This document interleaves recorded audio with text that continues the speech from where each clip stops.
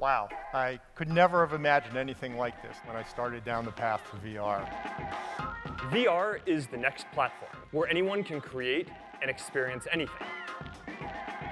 What I think we need to do in the next phase of developing is building great software experiences. Enabling us to be present anywhere creates opportunities for people everywhere.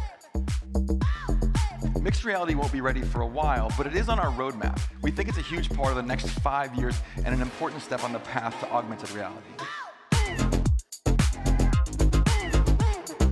With each step, we're getting to a more immersive and natural experience.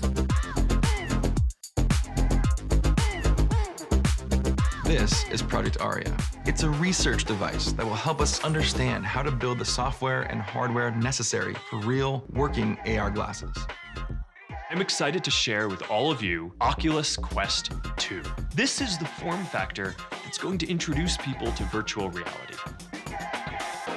Last year, we showed our very first full-body codec avatar. Mixed reality is going to power some of the most interesting experiences you can have with Quest Pro.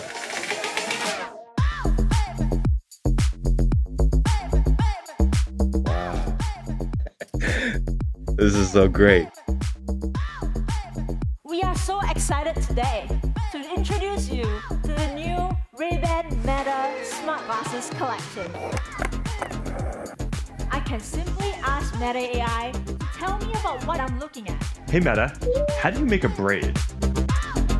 We are incredibly proud to introduce Quest 3, the first mainstream mixed reality headset.